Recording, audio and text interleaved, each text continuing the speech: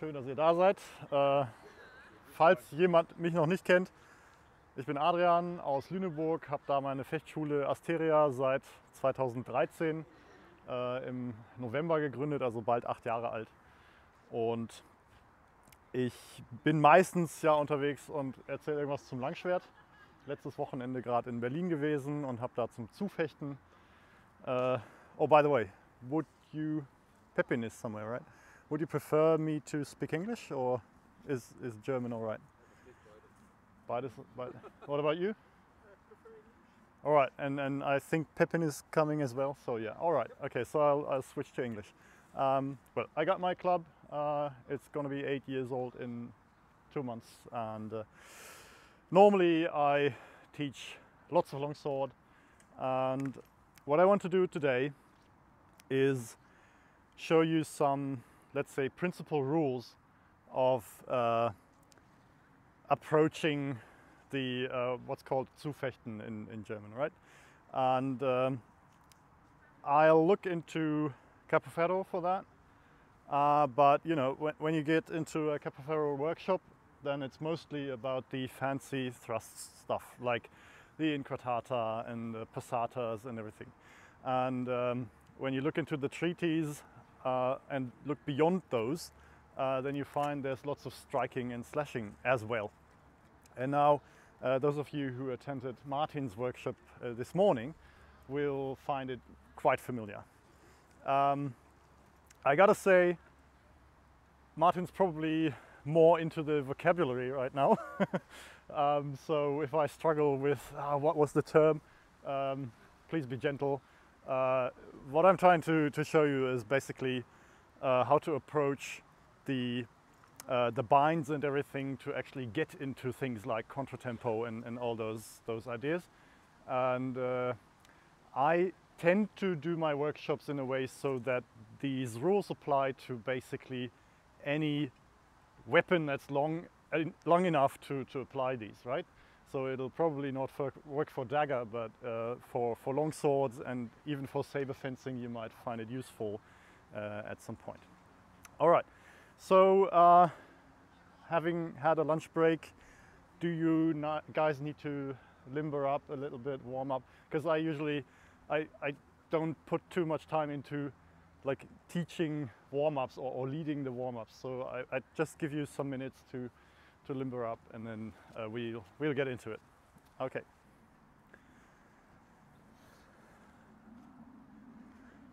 Okay, so let's see. In case you need some more time, just yell at me and call me an idiot. But I think we can just progress. So yeah, Italian cuts, Italian slashes with the rapier. Really close to what Martin told you earlier about the side sword. It's basically looking at it historically, it's really not far away from one another, right? And the tradition is kind of a linear thing.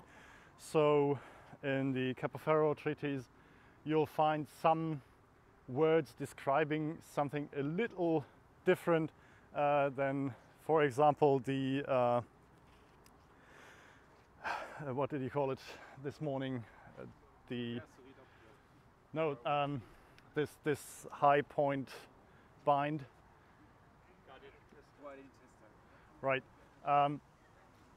The idea that Capoferro gives is not so much about the thrust or the point, but the cut that goes from there. So it's basically the stresses or the focuses of the vocabulary might be a little bit different, but it's basically a linear tradition and pretty much the same, right? So what we need to know to work through this workshop today, the rapier guards are split into four principal sides or angles, always starting with the first, the prima, which is basically from 12 o'clock to 3 o'clock. So this upper quarter is called prima, Then we have the secunda, which is basically the horizontal, and going down from that to the vertical lowest point.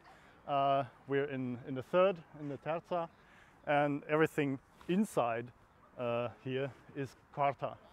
So parrying in quarta, which will happen a lot, I reckon, can be something like this.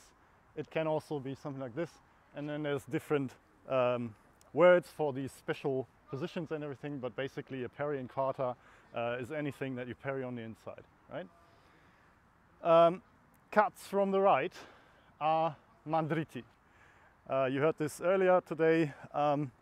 So any cut from the right with the true edge is called a mandritto, and the basic cut is the mandritto ordinario, which is like the right Oberhau, right?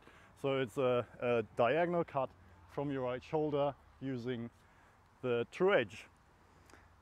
The cuts from the inside, from your left side, are reversi. So a reverso can be a cut from your left shoulder, it can be a cut from your left side going up, and then again you have certain terms specifying which cut is exactly needed here.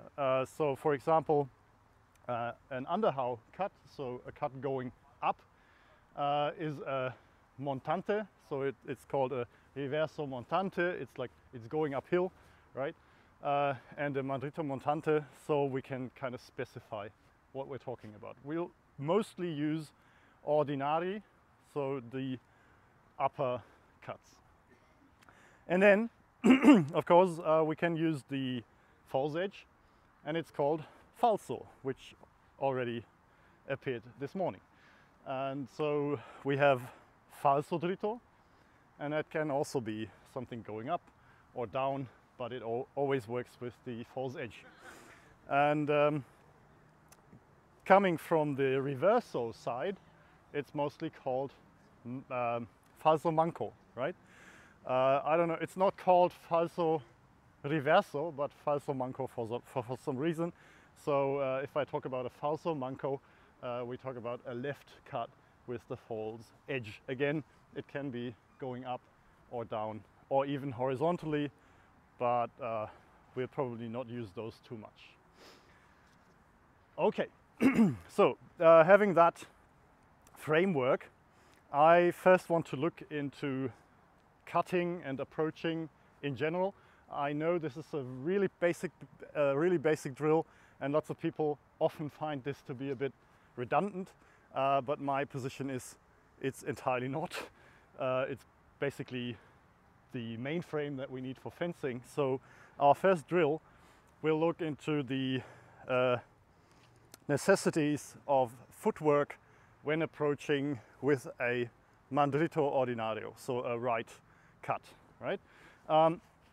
And I must say, being here and seeing lots of people on this event that seem to focus mostly on one-handed systems and lots of Italian fencing, some saber fences, I see lots of footwork much better in quality than I see on lots of other events, like mostly longsword events. So you'll probably find what I'm telling you a little bit redundant in the way that, yeah, I've heard this before, but I want to establish this kind of drill.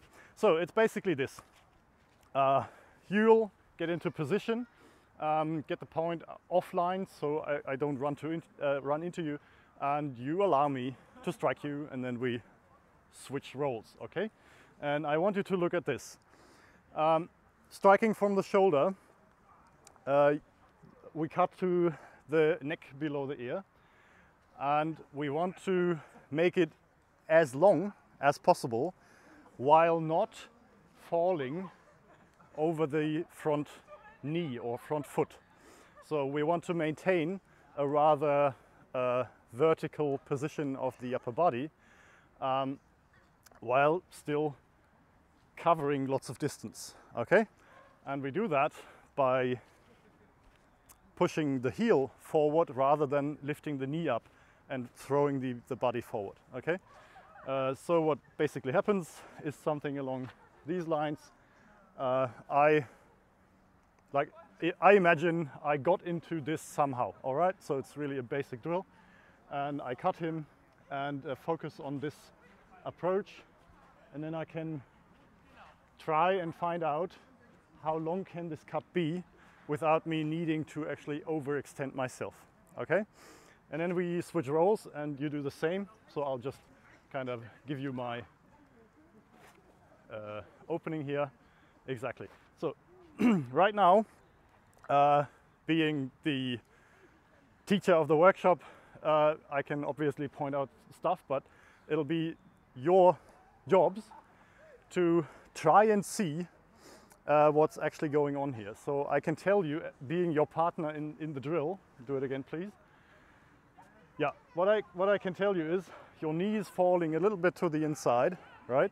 It's the cap as well, but it's a good position overall. And if you try and cover a little more distance even, that'll probably get you into trouble. So if you get back into position and now I withdraw a little bit more and you still try this, it'll get you into trouble because the knee will bend inside even more and that'll push you off balance, right? So what we're trying here is to position the foot and the knee in a way so that I can actually go very long without this being too wobbly, right? And the trick basically is to point your foot a little like outside his left shoulder, okay? And go in a straight line like this and with the knee on top of the middle of the foot, okay? Can you follow me? No? So what I'm focusing on is the knee and the foot go like a little to his left, my right, okay? So I'll not go this way, but I'll go that way. And by that, I make room for my hips to go through the middle, really, right? Like this. I push my hips through the middle line and I'll be stable in this position. If I do that, it'll make me wobbly, all right? Okay, yeah. And you can actually overextend a little bit like this, but the criteria for this being a rather good motion in general is, will you be able to proceed from here? Will you be able to, from here, go further or even withdraw without having to shift your weight, okay? That'll be the next phase of the drill. So first step is just to cover as much distance as you can possibly do while maintaining this frame. And the next phase will be like, I'll step even further in, okay? Have fun.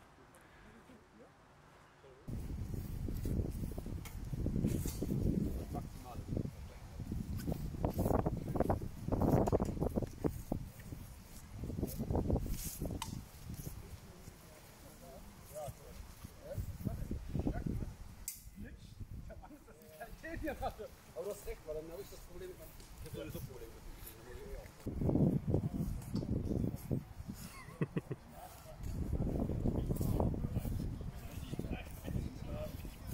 Oder ich feststelle, ich muss da raus, aber ich mache es zum Beispiel sowas.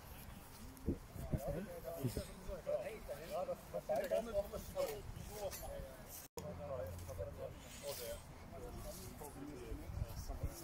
Okay, around your chin.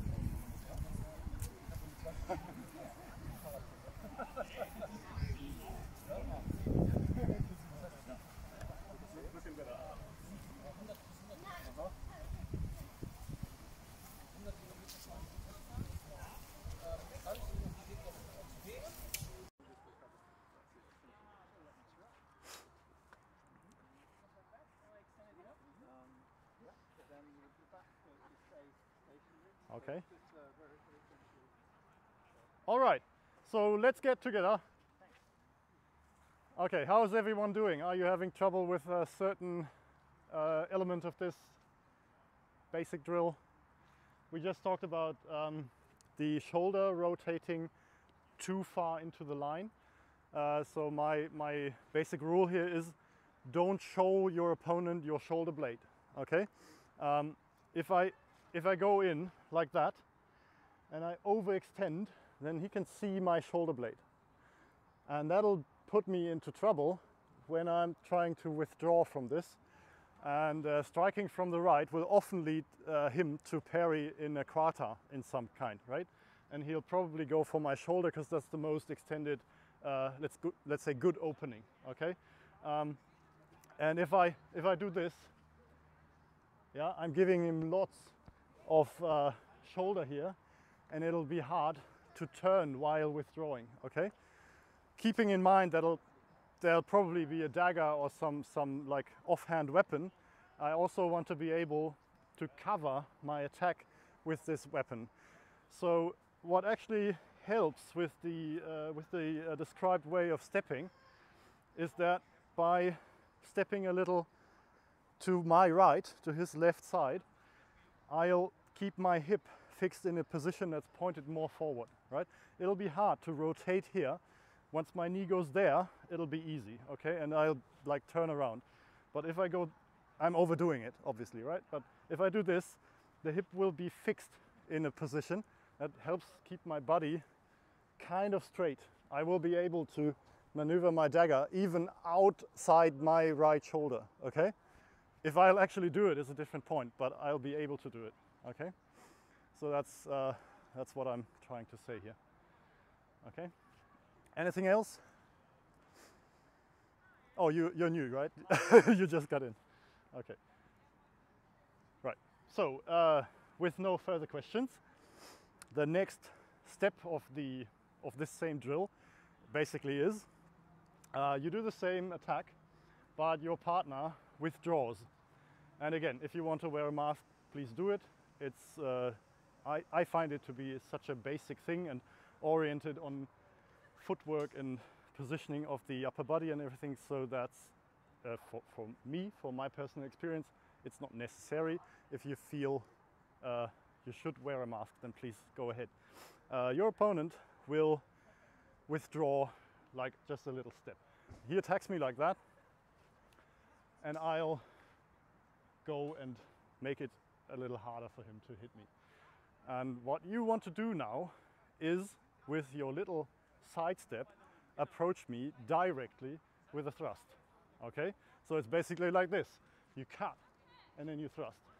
Okay, but the longer you reach in your legs, the harder that'll be. Okay, and it'll absolutely tell you if you manage to keep your balance in kind of in the middle between your feet, because if you don't, if you cannot pull it off, your weight will be on your front foot.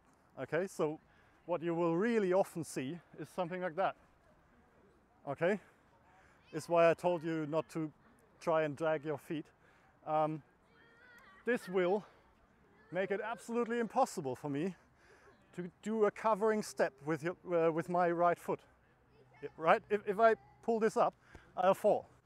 Okay, it'll tell you without fail if you manage to keep your balance, and that's what we're trying to do here. I'm trying to cover as much distance and still be able to. And did you see? I did not shift, right? I'm here, I sidestep and I push through. Okay, right? Go ahead, have fun.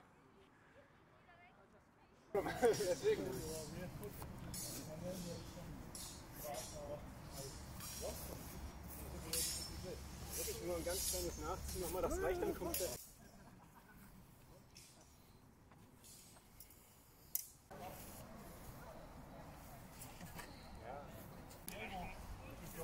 Out from this without any ado, right? You don't have to shift anything. You're just able to push out. There's your gear there. Anything? There must be something.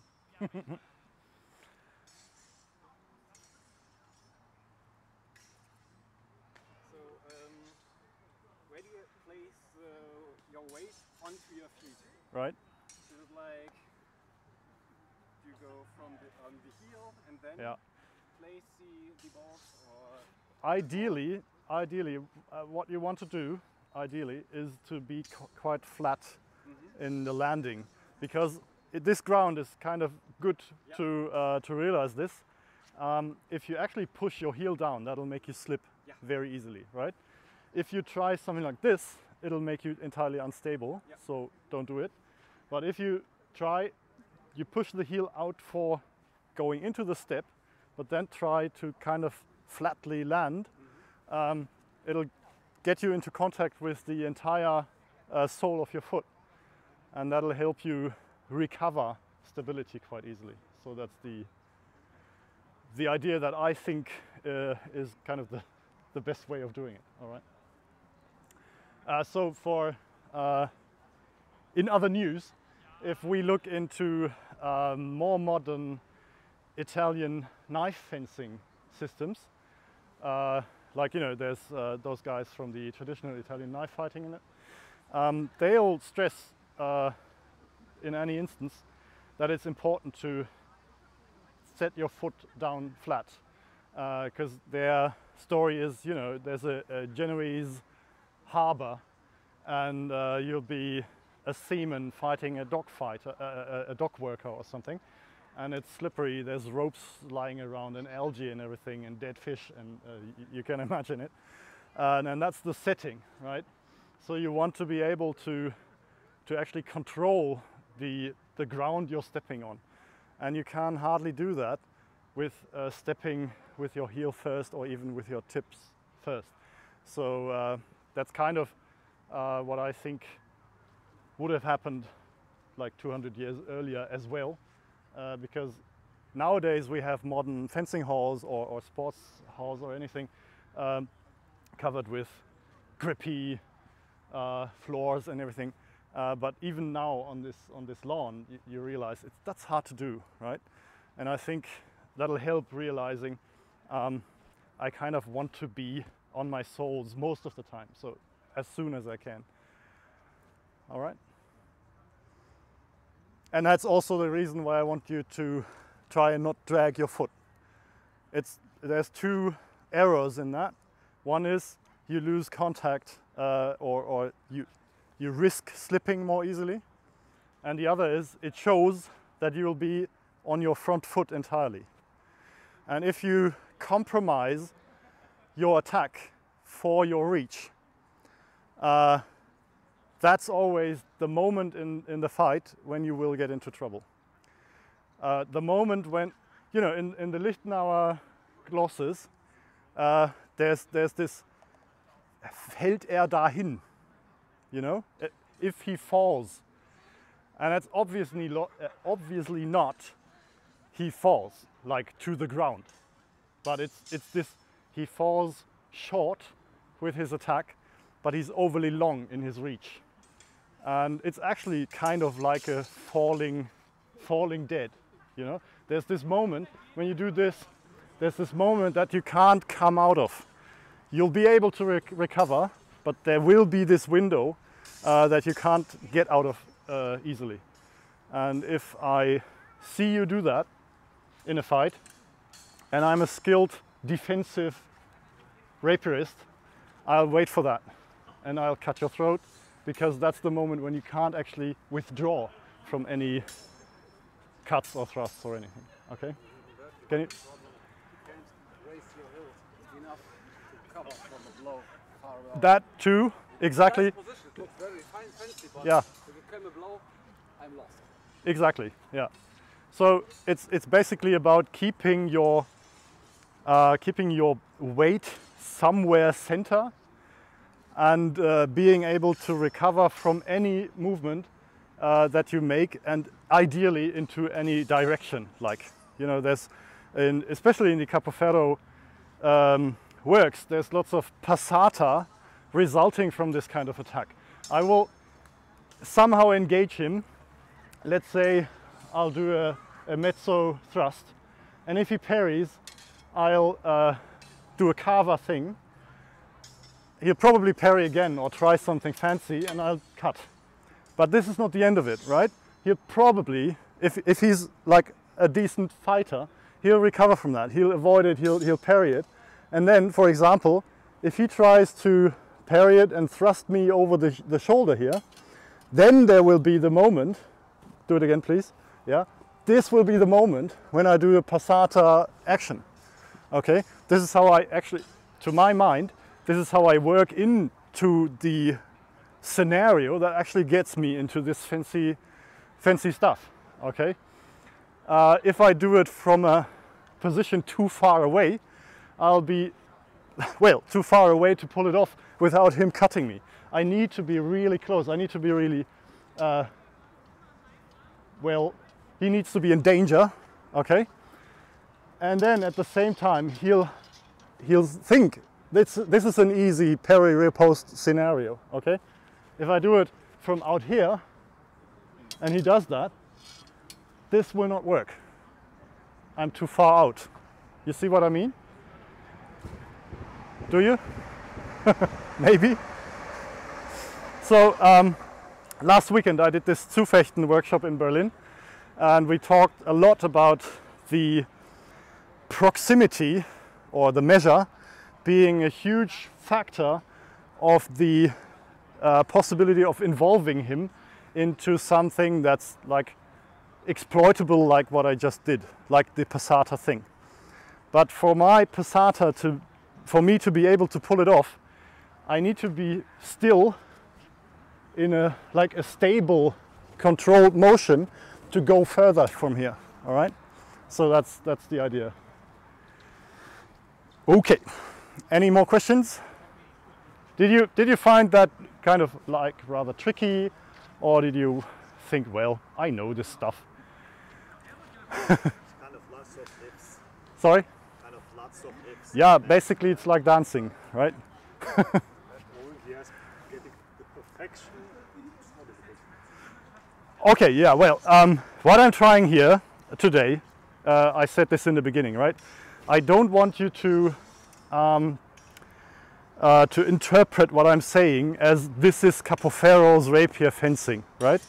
What I'm trying here is I use the Capoferro treatise to actually show you my ideas of basic rules, in this case of basic rules of attacking, and basic rules of how to work my body physics for my better, okay?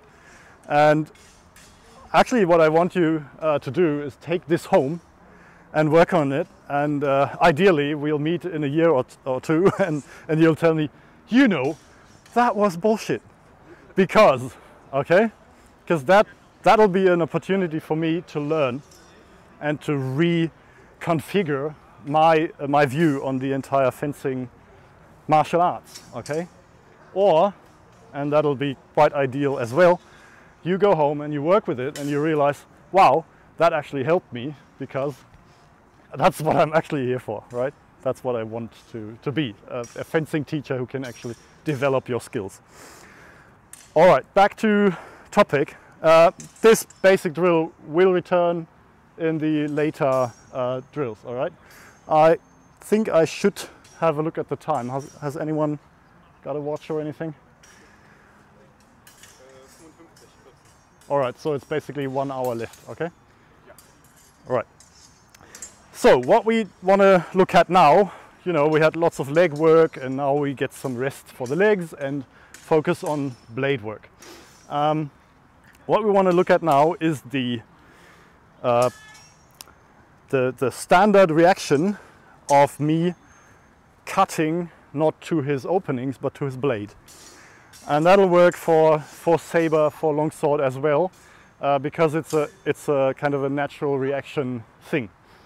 If he gives me some line, anything you find suitable, and try to attack me in some scenario, I don't know, a thrust or whatever, then there's always the option of just making it a bind, like seeking the blade, or of striking the blade, right?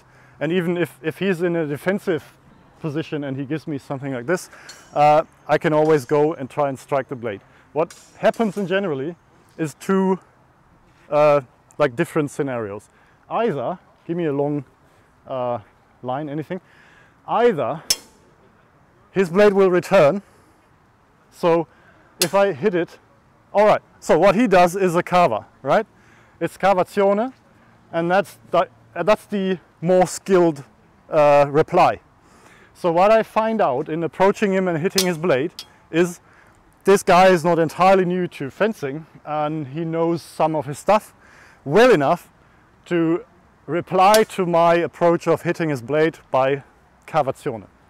And that's a good thing for him to do, obviously, because it's like the more skilled reply, but it's also a good thing for me to know. For one, I know I cannot do what we just did in the first drill. I cannot just go in, I'll get killed, right? But often, and I invite you to find out what happens and try to be kind of as natural in responding in one way or the other, so we get a feel of what actually happens. Don't like reposition your blade because that's the drill. Try and like to, on impulse, put it back into the line, right? So like this, exactly. And that happens a lot. People, it's a lateral parry, and people tend to do those way more often than the cavas, right? So both are fair game, it's okay, but I want you to find out what's happening here, okay? And then we'll see and work out what is the good approach to use one or the other for an attack, okay? So just to go one step further, if you realize that your mandrito, the ordinario, is cut into flug, basically. What's the word? From this position? Yeah? Cinghiale porta di ferro. What he said. Porta di ferro, right. So this is a cut into that, right? Cuts going up are cuts basically into prima or whatever. But also false cuts are that. If I don't pull them through and like make a circle motion out of them, they are cuts into, let's say, ox, all right? And knowing that will help me with this approach, okay? So you may try to do it with mandrito, like an ordinario, with an ordinary reverso as well, and see what happens. And also try and do this with your false edge and try and see what happens then, because that'll be part of what we decide to do next. Okay? Have fun. You may swap partners if you wish, just to have the experience of different, well, if you don't, then go ahead.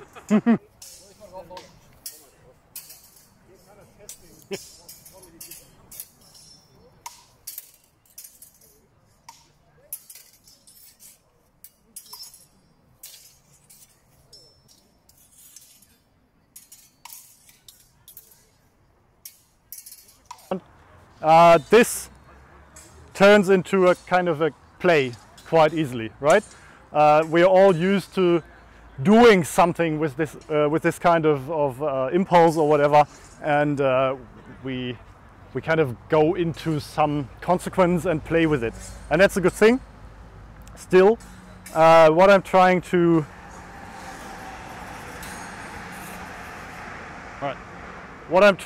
teach you, in the best possible meaning of it, is to observe closely what's happening before you try and work with it on your impulses, all right? So the Lichtenauer glosses, they have this Lug eben wie sich gebar. Observe what he's doing and decide based on that, right? So yes, it's a good way of getting into a playful exchange, but also keep your focus on what's actually happening, and is there a difference? For example, if I do a mandritto ordinario or a falso dritto, does he act differently? Does he give me the same reply? And try to kind of take notes mentally, okay? Swap partners, at least for once, please, so you have the impression of a different behavior. You can just switch weapons if you will.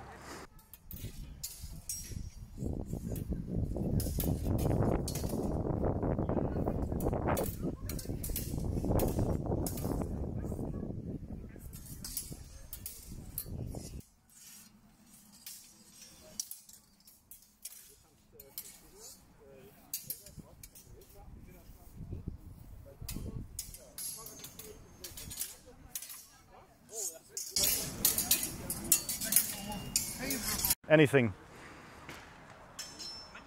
That's a bit complicated if your opponent is taller than you. What's complicated about that?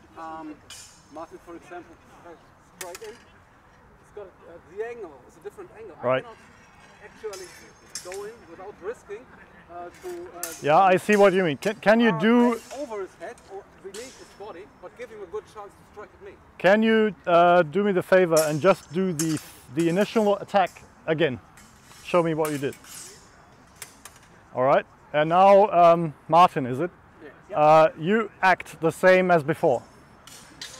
Do it again from the start. You see that? What's happening here? Oh, all right. Just loosen up. What just happened there? He parried the strike before it actually could bind. All right, and that's exactly what I wanted to talk about next. So thank you. So obviously, to make a cut to the blade worthwhile, I need to have a moment when I can actually use it against you, right?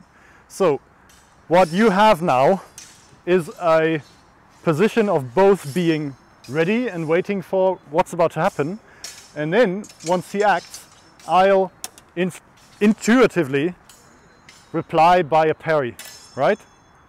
So for a blade action like cutting the blade or striking to the blade rather, needs a moment, a window of opportunity that will get him to actually react to the contact and not to the initial idea of my attack, right? You see, it's a huge difference. If I just wait for him to strike at my blade, I'll definitely, being a halfway trained fencer, I'll definitely not do that because it's obvious what'll be the end of it, right? So I'll obviously wait for it to happen and then either parry or at least try and perform a parry. It's hard to parry obviously because he's striking to my blade, right? He's not going for an opening, so the parry will be harder to pull off, but it's still, if my reaction is I parry, he'll not get any work done, okay? And the same goes for if I just wait for it to happen and I do a cavation, then the same applies, right? So this is an indes thing, right? It's a contratempo action. And that applies to longsword in just the same way. If he's there and we both just, you know, watch each other and I strike, then he'll not wait for my strike to land, whether I place it on his sword or on his openings or wherever, right? Disagreement? No? Good. So what we need for this to really work is a moment when he has a different idea of what's about to happen than I do. Ideally, for example, he tries to strike me with a thrust or a cut or anything, and once he does that, do it, right? Once he does that, I get the window of performing my strike. So I'll do this. Instead of just parrying, which is probably something he'll kind of wait for me to do. Instead, I'll see and try to get an impulse into his blade, and that'll make a difference regarding what will be his next move. So will he just show me cavazione and then go further in, or will he, I don't know, put the sword back into the center line or anything. Okay, but the same works. Maybe if he's defensive and I kind of keep him busy and then attack his blade like that. Okay, so it's not about being in a defense moment, in a nach situation. It's about keeping his mind occupied with something else and then giving the blade a contact that's more than just a bind. Can you follow? Okay. You want to try and work it out? Yeah? So keeping my opponent busy in some way, like showing him anything and then trying to see what's happening, is an entirely different approach of striking to his blade than just, you know, have him, you saw that? He already parried before I actually did anything. So yeah, I want him to be like uncertain, and the actual contact should be kind of a surprise. Didn't pull it off now, did I? He parried, right? I want it to be kind of a surprise like that. You see? What we need to do now is narrow down our strikes to make this work. So I can't pull a long strike from my shoulder to actually pull this off, like regularly. I need to give my strike a less wide window of movement, okay? But the same idea still applies. I want him to be surprised about the contact on the blade. Okay? Try it, just real quick, and then we'll go further.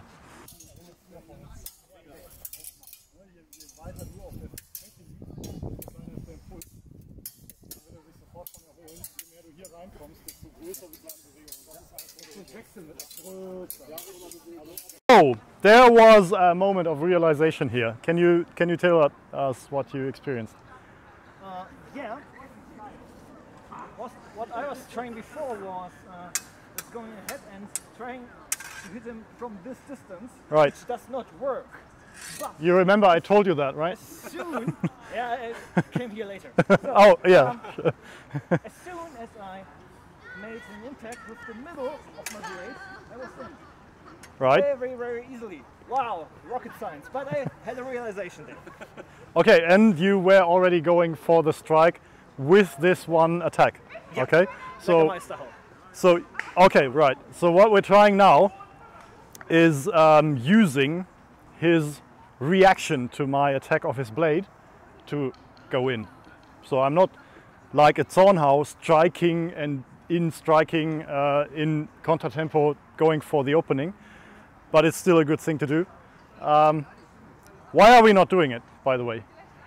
It's not like you should not do it, obviously, right? If he gives me the opening, if he gives me the chance to do it, then I'll cut through and hit him once the opening is there.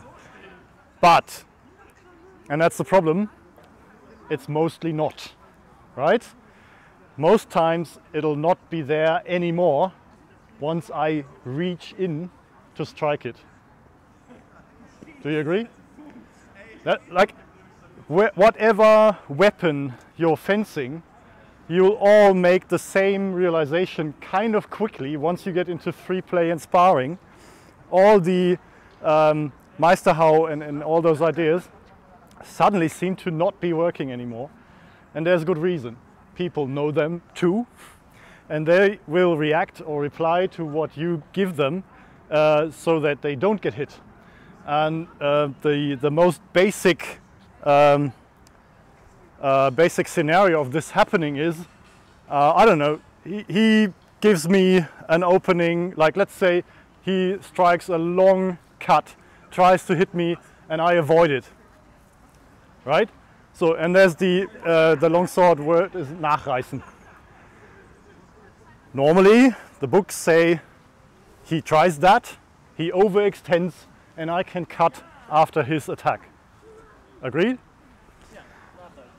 And if he actually does that, it'll work.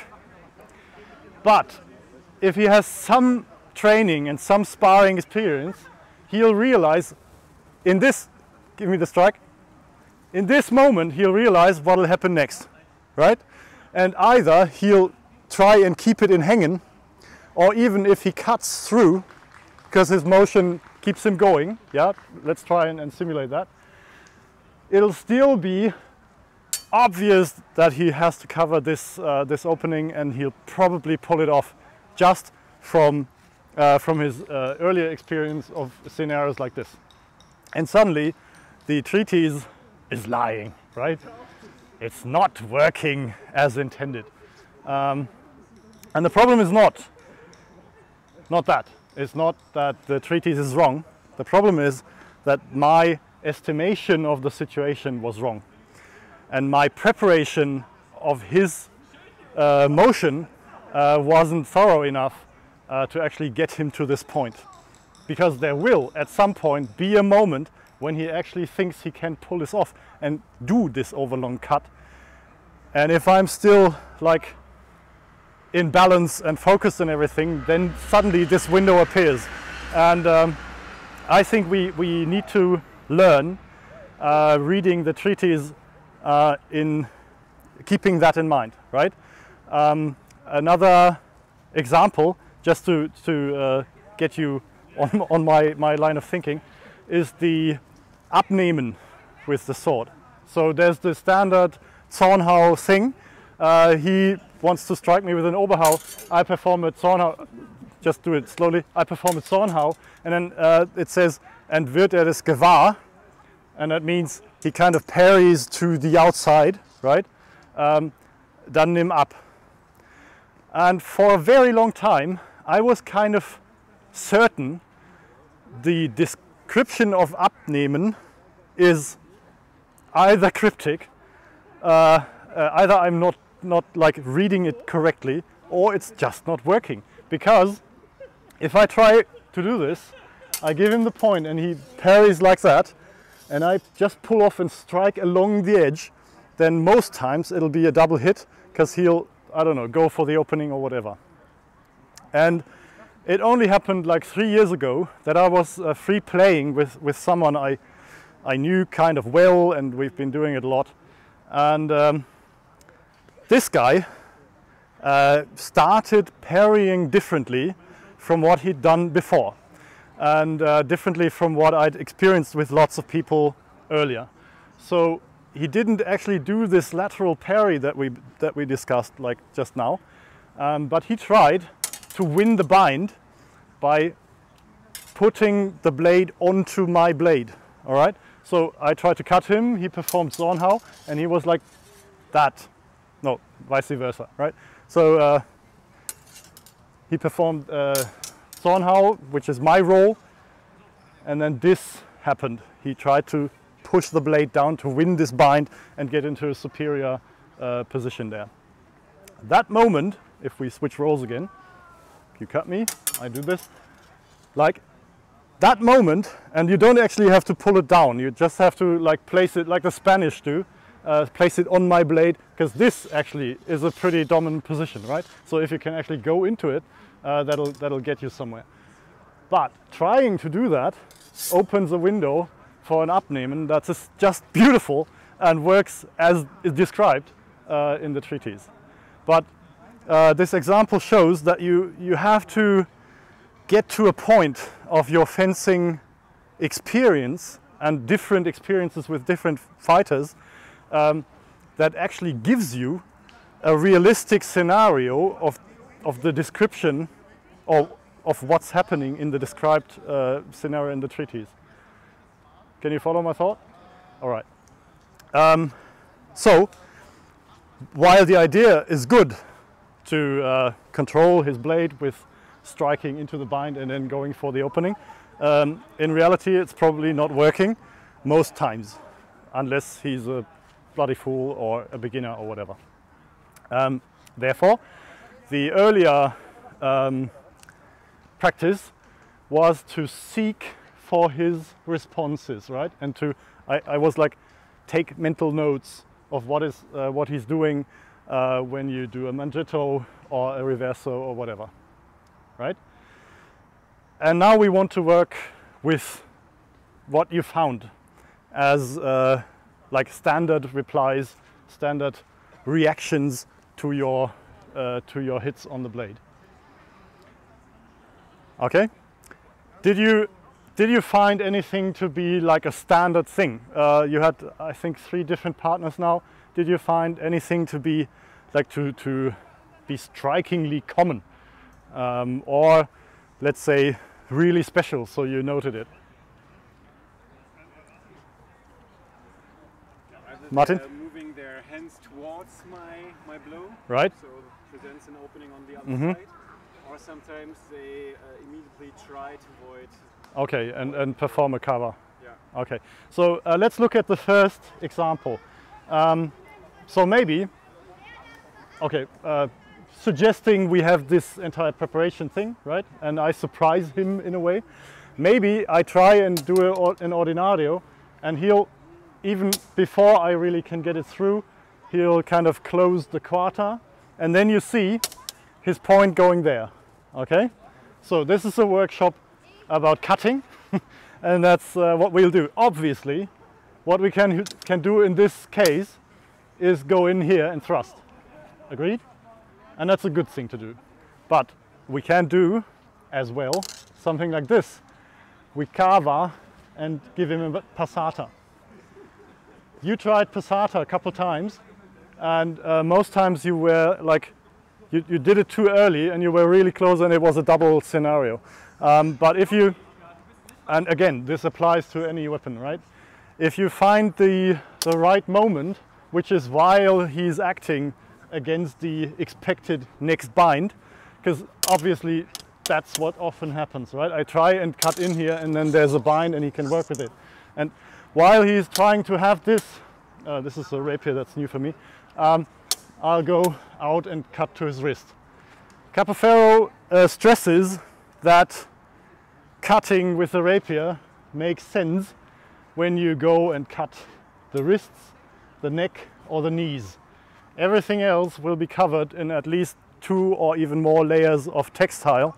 And yes, rapiers can cut, but, and if you have ever tried cutting with live blades, I know you did just a couple months ago, then you'll find out quite easily that even slight layers of protection can make a huge difference, right? If you cut Tetra Paks and you cover them in 1 layer of plastic tape, it'll be tremendously more difficult to cut them properly than without, okay? And even if you put them in a t-shirt sleeve or something, because then the blade will start slipping and there's all sorts of different reasons why it's not working. So we cut to the obvious points. If I can have the wrist, I'll cut to the wrist. Obviously, if I can have the neck, I'll cut his neck, his face, and I will take the knee if my preparation is good enough, okay? But that's a different topic. So I try to open him up. You see, this is a good opportunity, obviously, to thrust into that, but as well gives me the chance of trying and going for his wrist. And I'm not passing through into distance, right? So what I'm not doing is this. I'm not going for his ear, because if I do it, my preparation isn't thorough enough, right? We had this earlier. My preparation is thorough enough to try and get his wrist, but it's not performed well enough to go in for the actual killing blow, okay? Please do it. And try, that's what I'm talking about here, try to find the window of his reaction time, ideally? Well, it requests for you to be a little accustomed to the blade you're wielding, so it might be a little difficult like it was for me now. This pommel is kind of heavy and I was surprised it didn't work as smoothly as I expected. But the idea is I give him this one impulse, and while he's acting against it, I'm on my way to the outside. Okay? All right. Good luck. Have fun. As he's searching for your blade, the idea is kind of the same, but his blade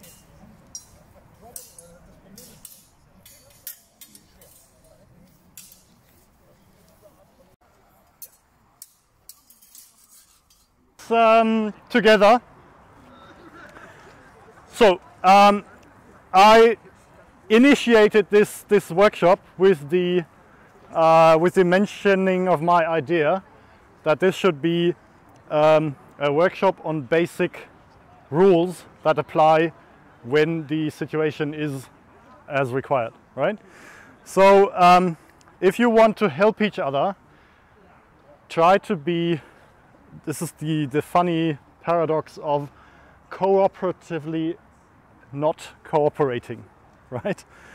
I don't want to be his perfect victim now, but I want to give him the opportunity of pulling this motion off, right?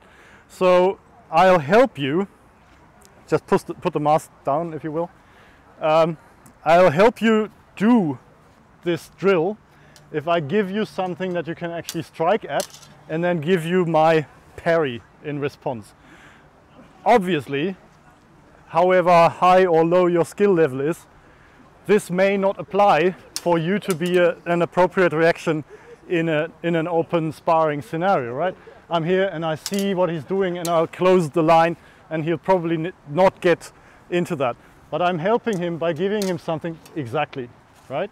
So he has actually, I was doing it quite in a wide motion now, but he gets to observe my response, and by that gets to learn to actually find this window for the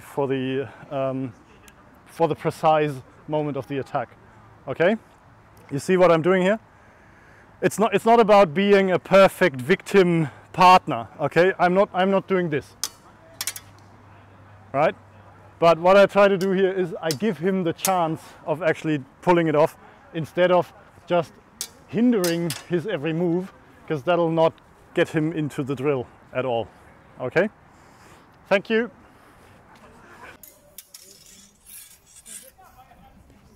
Das ist kurz. Dazwischen kann man. Oh, viel zu los. Viel zu große Bewegung. Das ist größer, das weiß ich.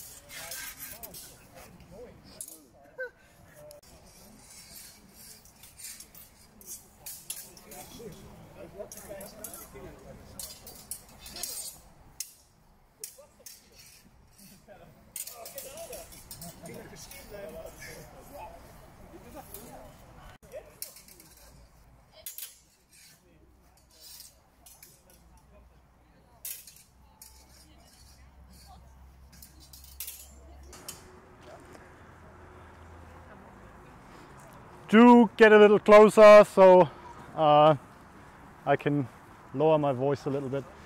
Anyone got the time? I feel like we're approaching 5 minutes left. Yeah? Okay. 10 minutes. 10, okay. No,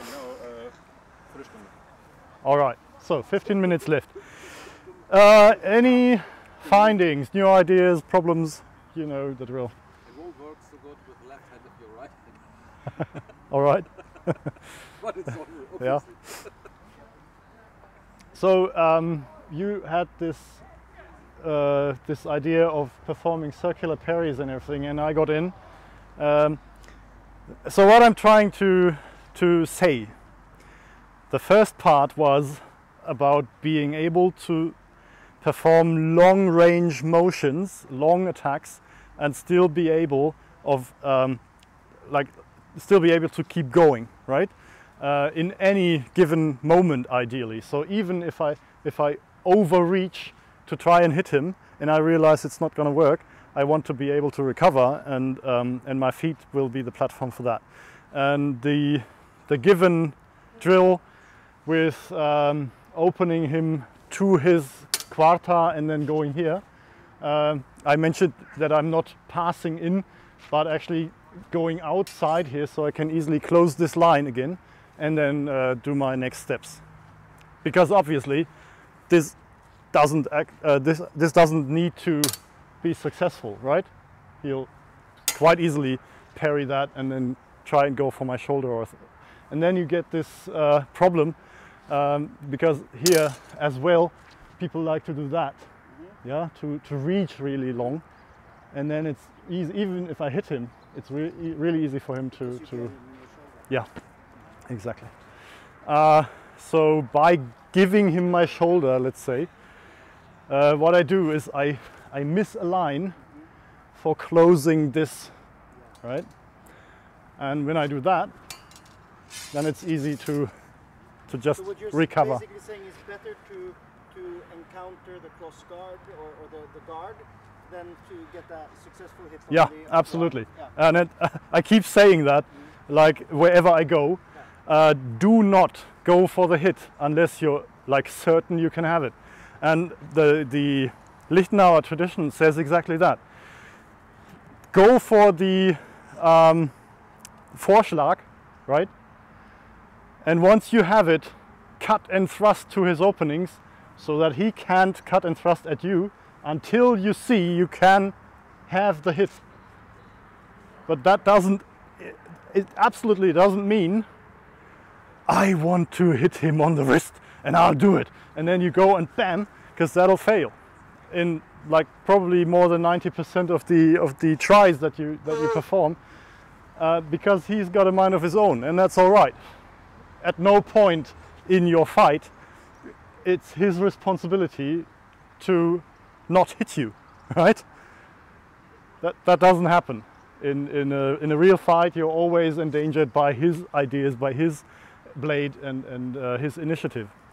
So even if I get a Vorschlag, and even if I can like build on it and increase my fore, I always have to keep in mind that he might recover and push me out of it.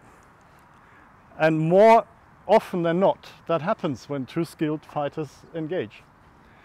So I'm absolutely saying, try and get to the hilt, but rather strike for his knuckle bows or anything, and then recover and get another chance of trying it, than going for the overlong reach and hitting him and then dying, basically, right? Okay, so that was the first element.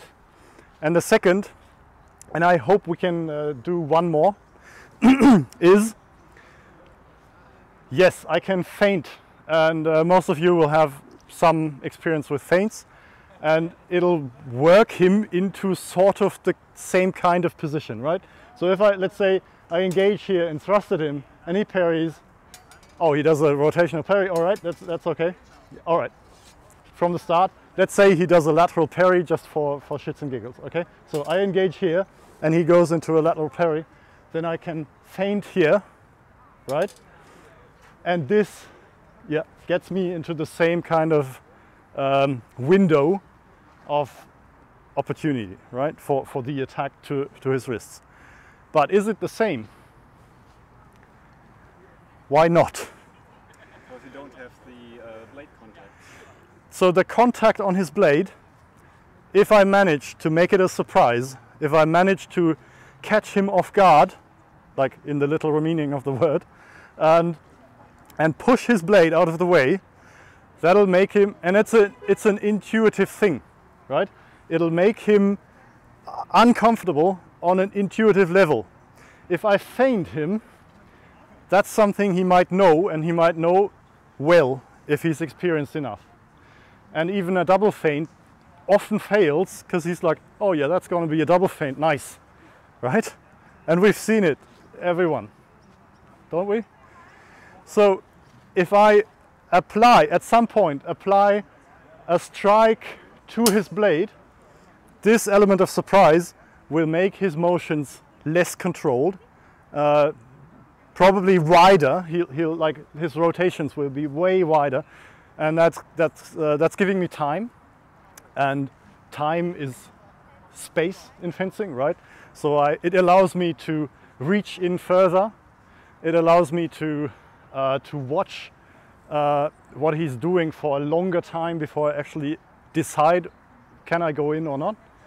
And in general, it'll make my approach into the attack more secure. Okay. So as I said, I can absolutely use this for opening windows for thrusting, obviously, because the same rules apply here. If I manage to hit his blade, his motions will be wider and therefore give me more space and more time to approach him with my thrusts and binds and everything else. But I wanted to give you one more example because I think we can agree on this being a kind of common thing. Either the lateral parry scenario, right? I cut him here, or it's going to be a rotational thing. And then basically all I'm doing is I see what's the result of this rotation. For example, if I strike here, oh, give me the blade contact. If I strike here and he rotates, that'll again open a window, for example, to go there, right? And speaking of cuts, I can now actually do this and cut into that. Possibly going for the opening if he allows me to do that. Let's say he's kind of, some people come closer in this moment, right? They'll, like you did in your workshop earlier today, they'll draw in their rear foot and then approach. So they'll make this moment a moment of attack, right? So if I do this, I can actually cut him off in his attack and actually strike to the opening. Or if he doesn't, then I'm kind of actually, oh, I did an Unterhau, right? I can actually increase, did you see what I just did? I overextended my knee, right? I can actually increase his willingness of performing a wider parry, right? He'll realize, all right, the first was nice, the second was worse, and he already showed me that it's likely he'll act in wide motions. I don't see him pulling off another circular attack. If I thrust or cut in here, it's basically the same. He'll probably give me a lateral parry or something. Oh, so that was my bad. So, no, you do the rotation first, and now he already did it, right? He didn't actually even give me the chance to go in anymore, and that's basically what you did this morning. Once I open this window, I can decide either to pursue this path, or if I see him parry that, I go and cut to his head. Okay? So, let me say I am sorry for not having more time for doing more of these examples, because I think that's basically where it starts to get interesting, right? Finding different approaches into the openings that I create by striking into the bind. But on the other hand, I think with these basic rules that we just established, you can work those out, right? And I hope it'll make some more sense why I should search for this or that, and then find my good moments before I actually go and greedily try to strike him just because there's an opening I think I see. All right? So what I just did, again, I strike to his blade, and this time he gives me a rotational response. Let's not call it a parry, it's a response. It's a higher level of skill that's normally leading to this.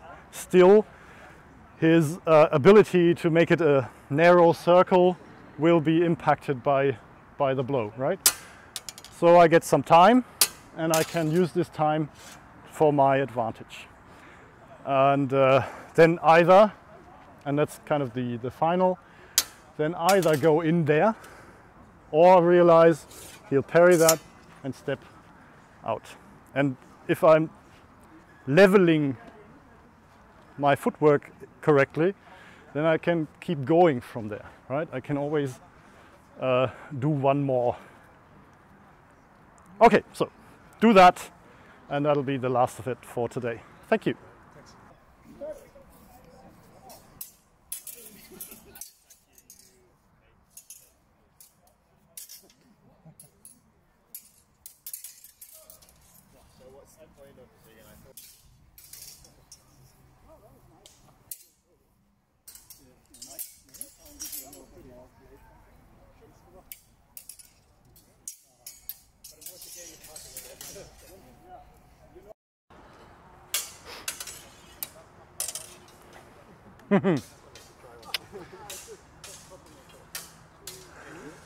Actually, this one's in Capaferros as well.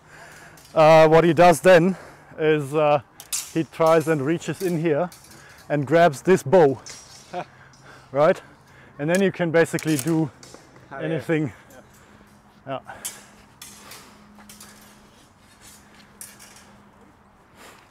Okay. Gather around. Okay, I say this is it for now. Okay, maybe gather around more closely. So one last round of possible questions, discussing problems. Did you find anything, maybe like a light bulb going on, or problems that you think need discussion? Yeah, maybe once again, where you're trying to beat the blade. Right. That's useful for everyone. Yeah, yeah, we discussed it just in the pairs, I reckon.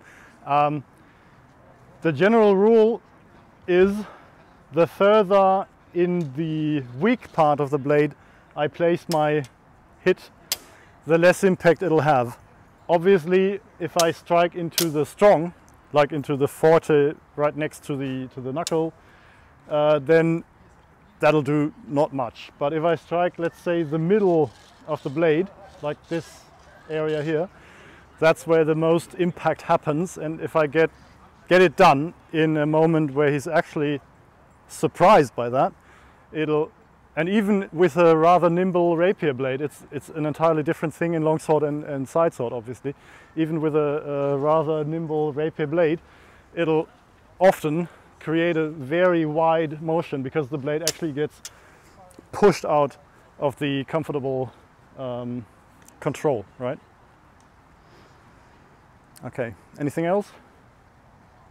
We just discussed the issue of reach again, and I mentioned, and I think it's very worth observing with whomever you're fencing with.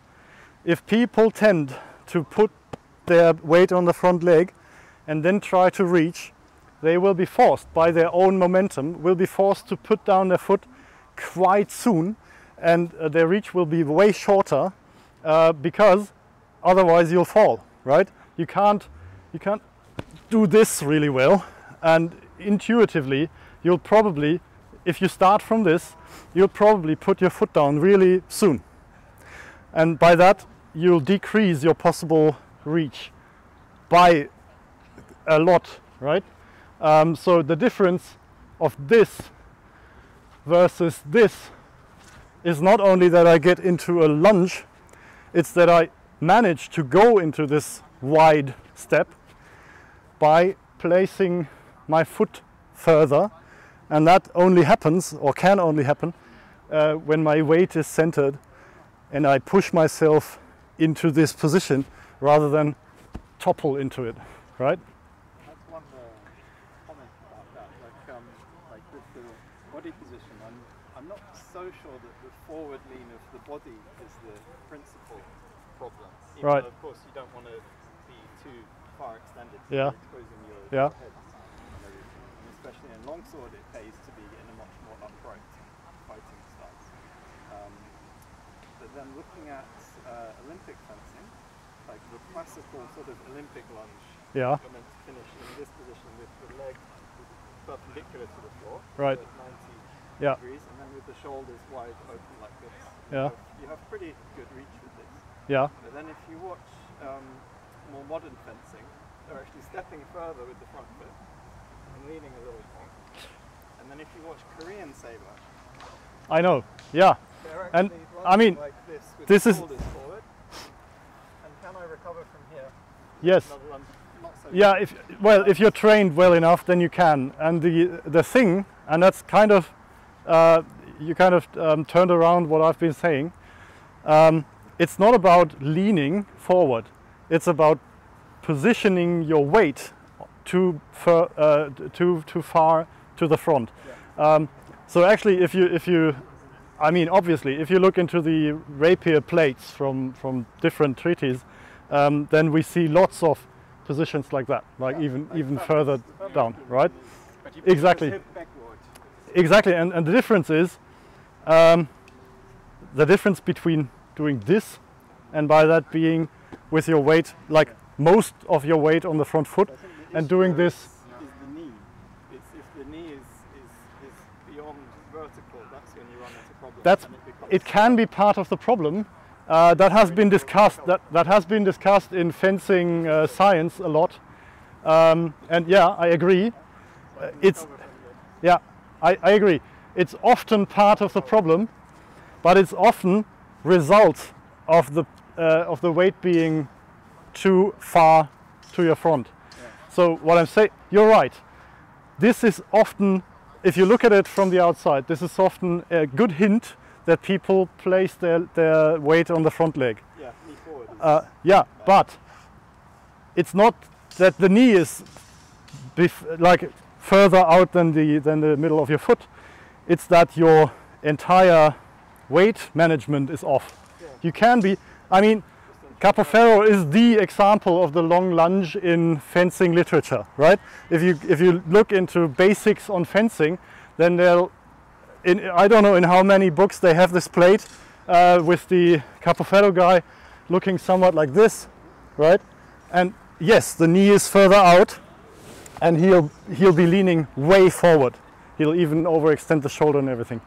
But the basic rule still applies if you manage to keep your weight kind of between your feet.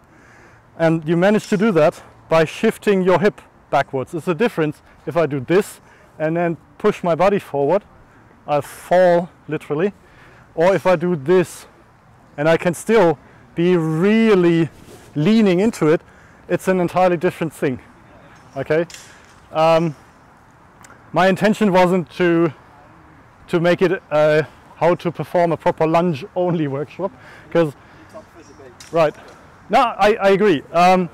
Like I said, the knee being overextended is a very good indicator, because mostly it results from people falling into their forward motion. Yeah.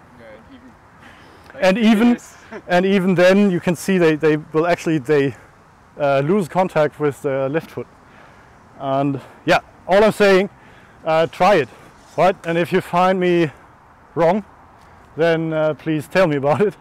But the potential reach you manage to pull off in one motion is way longer, and you'll land in a more stable position when you keep your weight a little further back and you push out your front foot and thereby manage your entire pose instead of throwing your chest out, right, and then falling onto your foot. Okay, that's basically it. Anything else? Phew. All right. Thank you. Can you explain all of it from the beginning? Yeah.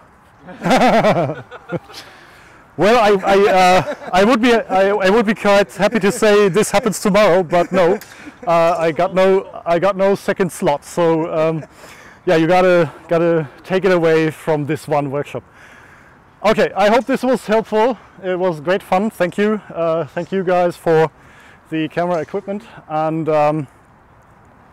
well, I'll be happy to discuss this in more depth and detail if you wish.